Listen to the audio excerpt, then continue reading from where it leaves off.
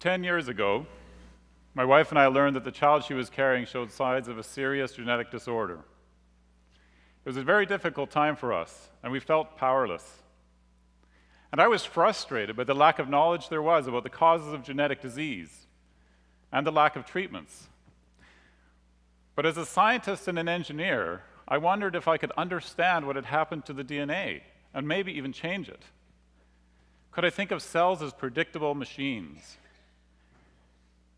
Could I understand DNA using the tools that I'm familiar with, mathematics and logic?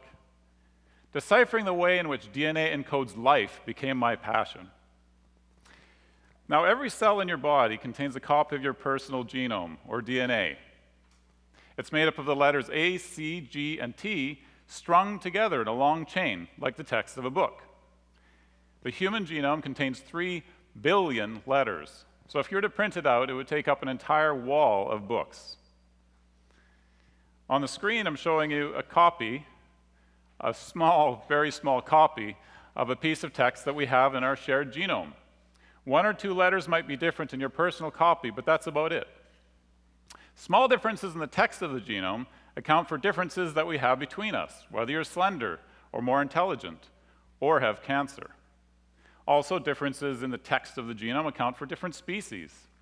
Amazingly, if you take the human genome and put it in a mouse cell, the mouse cell behaves like a human cell. Think about that. Now, when scientists first transcribed the text of the genome, they thought of it as being a big list of genes. One gene encodes color receptors in your eyes. Another gene stores fat. Another gene wires together neurons in your brain, enabling you to think. Genes are stored in the genome in a very simple way, as a string of characters, like a word. Here's an example. Now, scientists used to think of the genome as being packed full of genes, and diversity was about which genes you have. But recently we've discovered this way of thinking is wrong. For example, you'd think that your genes would be different, say, than the genes of a dog. But they're not. They're nearly identical. Also, since genes are important, surely they take up a lot of the genome. But they don't. They take up only 1%, a tiny fraction. And third, many diseases are caused by typographical errors in the genome when one letter gets switched with another. Surely those occur in genes. Well, increasingly we're finding out that they don't. They occur in the other 99%, the uncharted territory. So what's going on? The key is that different cells can do very different things with the same genes depending on circumstances. All right, so a liver cell reads the genome differently than a brain cell. It's a good thing, or it would be made entirely out of liver. I like to think of it this way. The genome is not just any kind of book. It's a recipe book. It contains recipes for how to combine genes together in different ways to do different things. So let's think of genes as ingredients in a recipe. I've highlighted a few examples here.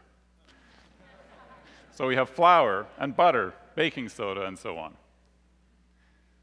Now, in a recipe, what's the most important thing? The instructions. The instruction tells you how to combine the ingredients. Here are some examples of instructions.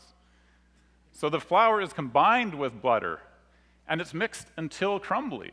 It's very important. You need to know to mix it until the mixture is crumbly. If you're making scones, then you'll add baking soda, but otherwise you don't. That's also important. So the recipe brings the ingredients to life.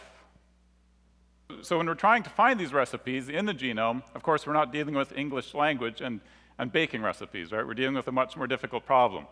So how do we find these recipes? Well, we found out where the genes are located in the genome several years ago. We knew that. But the recipes are hidden, and they're also complex. So finding the recipes is very difficult. And it's actually the main challenge for myself and my colleagues today. To do it, we compare the text of the genome with what's going on in different cells, and we look for patterns. Okay? It's like comparing the text of a recipe book with different baked products that a chef has prepared. So coming back to our example, here's some actual instructions that my students and I have found.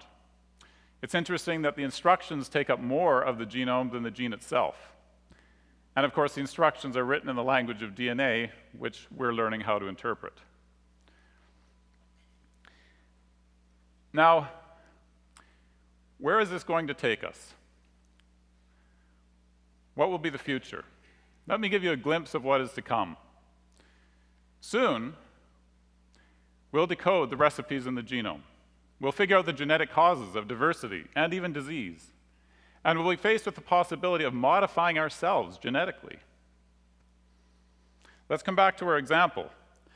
It turns out that once in a while, a baby is born with errors in the 4 letters shown here in yellow. And when that occurs, the baby develops a disease called spinal muscular atrophy. It's a leading cause of death of infant mortality in North America. Now, it's interesting, if you look at what's going on, that these errors occur in the instructions, not in the gene itself. So deciphering these recipes is important. Now, here's what we can do. We can design genetic patches that overlay the instructions and make the gene work again. We can treat the disease. Sometimes we're successful, and sometimes we're not. So it's not a perfect science yet. Now, where will this take us? In my personal circumstances, these discoveries were made too late to be helpful. But I know that many parents, some in this room perhaps, are dealing with a similar situation and have to make difficult choices. And many of them will want this technology. But where will it take us as a society? Where will this lead? Should we pursue this possibility? Some people may be fearful.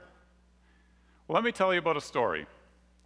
When I was a child, my grandmother would visit on Sunday mornings and read storybooks to me. And my favorite book of stories was about witches and their strange, mysterious lives. And the stories frightened me a lot. They even gave me nightmares. But I was just so curious, I couldn't help but ask her to read those stories again and again. So I think we don't have a choice. One day, we will modify our genomes so as to design ourselves and our children. Because as humans, our curiosity is stronger than our fear. Thank you.